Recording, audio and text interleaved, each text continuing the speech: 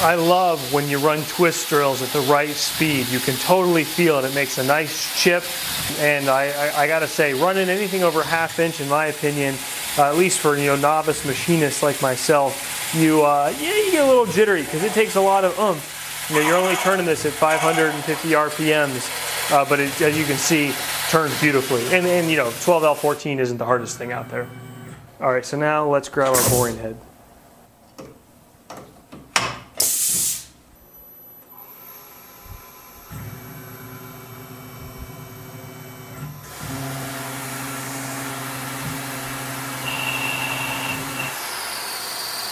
I forgot I had that on a drilling cycle and a pecking, which I don't want to do. All right, let's try that again. We'll squirt of oil. I'm spinning at 1200 RPMs and only feeding at 0.75 inches a minute, so real slow, no rush here at all.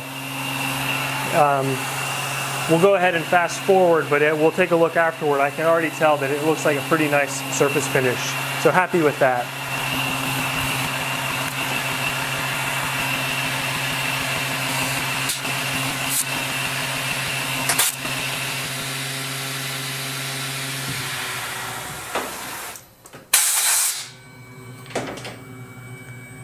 All right, now without stopping our footage, let's see how we did. I've got a snap gauge here.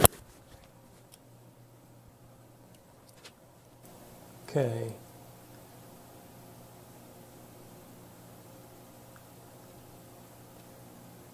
Looks like I am 1 thou over. We can read that. Yeah, 1 thou over. So I'm okay with that. We try our shaft in there. Real nice fit, actually. Real nice fit.